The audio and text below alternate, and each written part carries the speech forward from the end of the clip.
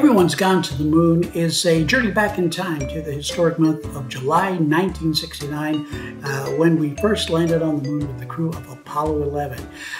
It tells little-known stories about the preparations, the flight, and what happened after Apollo 11 returned to Earth. It also talks about some of the major news events that happened that month.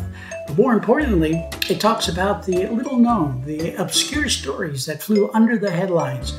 While the banners read Apollo 11 lands on the moon, some other stories were shaping our world, and I discuss that in the book, as well as interweaving some personal stories from average everyday people like you and me, and NASA engineers, technicians, and contractors to paint a vivid picture of what life was like on Earth in July 1969.